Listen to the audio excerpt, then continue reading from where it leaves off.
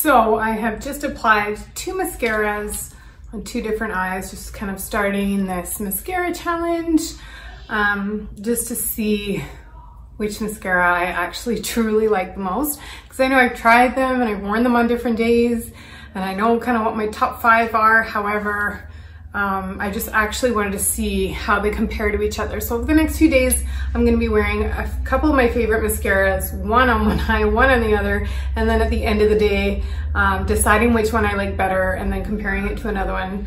And I will also show you guys how they wear as well. So today on the right eye, I have the Anastasia, the brand new mascara. And on my left eye here, I have the Hourglass Caution Mascara. So they're 2 great mascaras. The Anastasia brush is a bit thicker, as you can see there. And I find it's a little bit clumpier, maybe. And then this Hourglass brush is just a little bit thinner.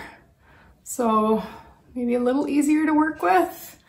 I find the thinner brushes sometimes a little bit easier to work with, but again, personal preference. I was actually listening to a benefit call the other day. So our benefit rep at Sephora was saying on average, I guess women try out 8 mascaras until they find their favorite one. Isn't that astonishing?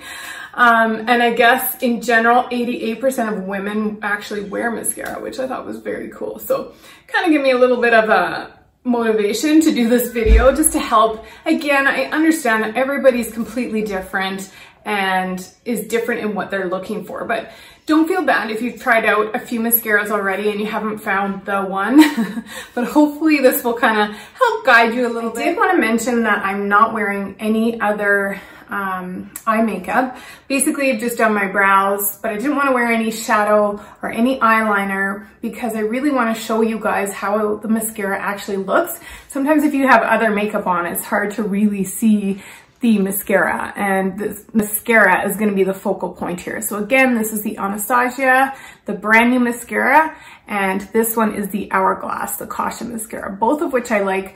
I'm going to test them out to compare how they wear, and I will keep you guys posted later at the end of the day. I did want to mention that I actually have poker straight natural lashes.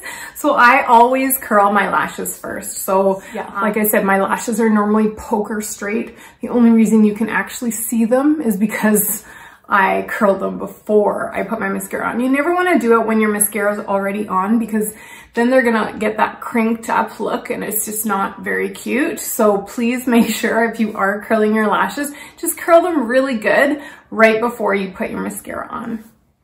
Hey guys, okay, so it's the end of the day. I am just about to wash my face.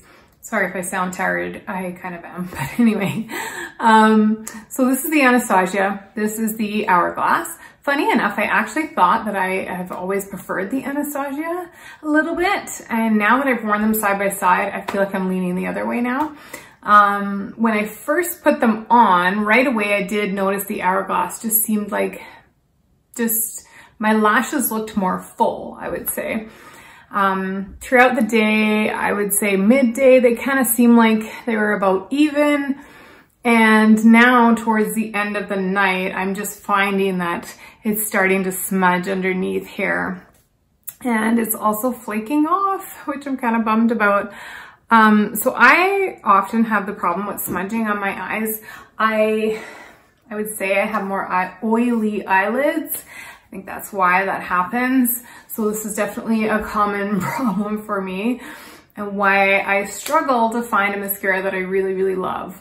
However, I would say overall the Anastasia is quite nice, but if you're looking more for long wear, I would say the Hourglass, I would have to say, I prefer.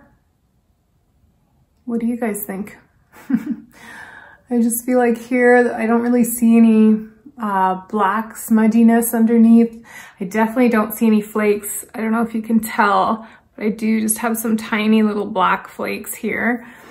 Yeah, anyway, let me know what you guys think.